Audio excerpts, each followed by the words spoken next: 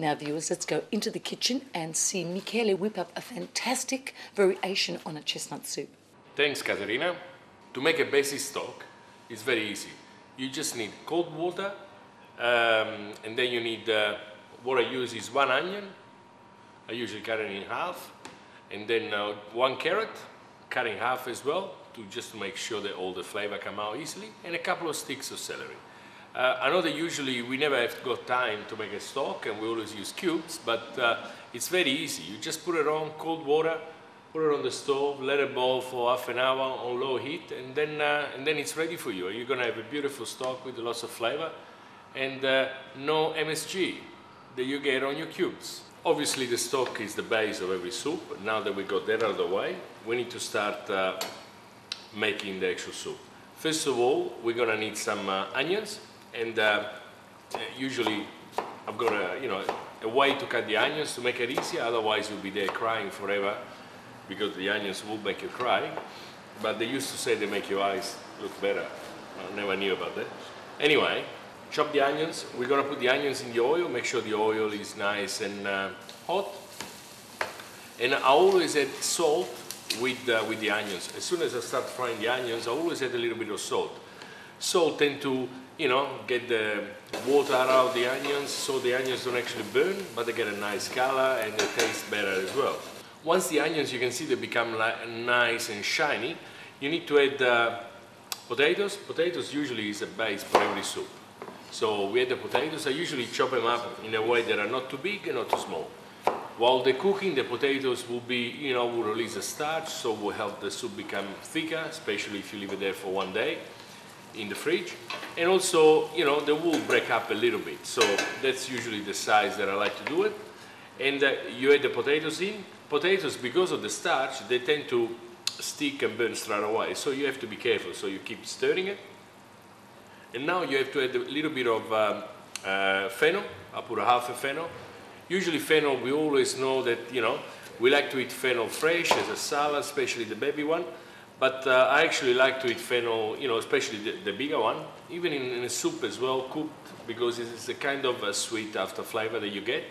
And I just cut it in half and then cut it into, 3, and I just put it in like that. And keep stirring, obviously. And then, one of the last ingredients will be the black cabbage or kale.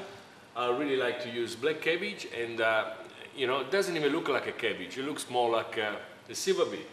You only realize it's cabbage when you're cutting it, because once you start cooking or cutting it, you can really smell cabbage. And it's really good for winter. So we add a little bit of that, and even though it looks like leafy vegetables like spinach or silver beet, it will take a while to cook to actually make sure it's nice and soft. Otherwise, it tend to be, if it's not cooked enough, it's not like your normal cabbage when you make a salad. This doesn't really taste as nice raw. We need to use chestnuts. I prefer roasted chestnuts because obviously they got more flavor than boiled one. And so we use some of the roasted chestnut, they're already peeled off. We put it in at the end. And then obviously some herbs, some sage, thyme. I usually like to put both. You could use even some rosemary if you like. Rosemary always tend to overpower, take out the flavor of everything. Or some bay leaf, depends what you got. And then obviously after that, you need to, the secret of the soup to getting the flavor is to make sure that you're frying it off very gentle, so that you're actually cooking it longer with the oil at the start, so that they release more flavor. Because, by cooking it slowly, all the flavor will come out. When you see that they start to stick on the bottom of the pot, that's the time that I like to add a little bit of white wine, okay? You don't have to add white wine if you don't want, but I prefer white wine. Let it evaporate everything. That means that when you can't smell wine anymore, that means it's time to add stock.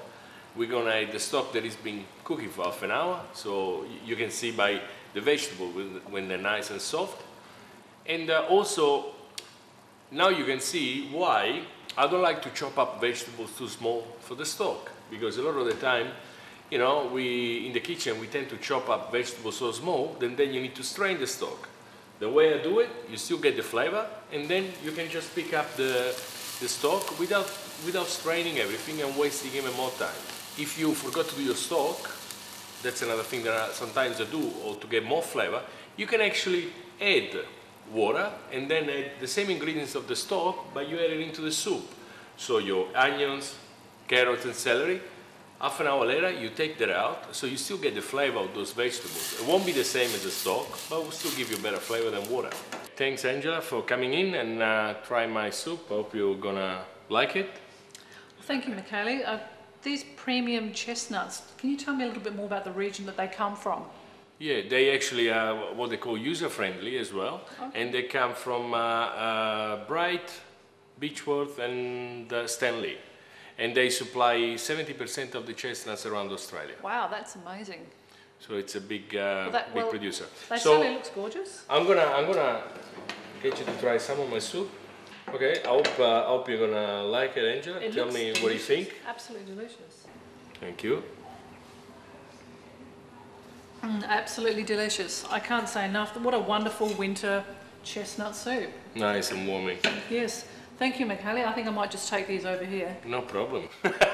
Now, wasn't that a fantastic winter recipe?